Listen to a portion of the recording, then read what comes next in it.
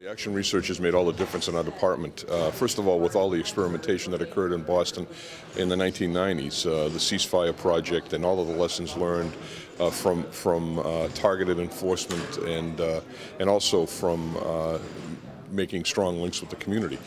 In addition to that, Anthony Braga has been a policy advisor to me since I've been there, and he's continued a series of studies and experiments in Boston that have really informed our deployment decisions day in and day out.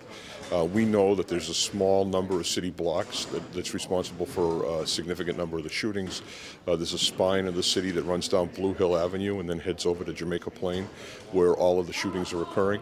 We've deployed special teams, violence reduction teams, into those areas.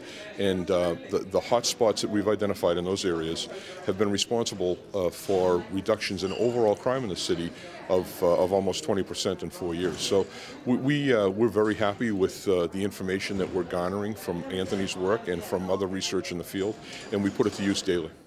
I really think that the work that Rob Sampson has done in opening the door up to this collective efficacy question and trust with the community, everybody knows that trust is good, but how do you establish trust? What is it exactly that people want you to do to make them feel better about the police department? Clearly, our arrests have gone down in neighborhoods where crime has gone down.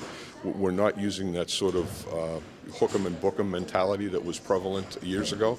But what we are paying attention to is the message that we're sending to people. Outreach through social media, for instance.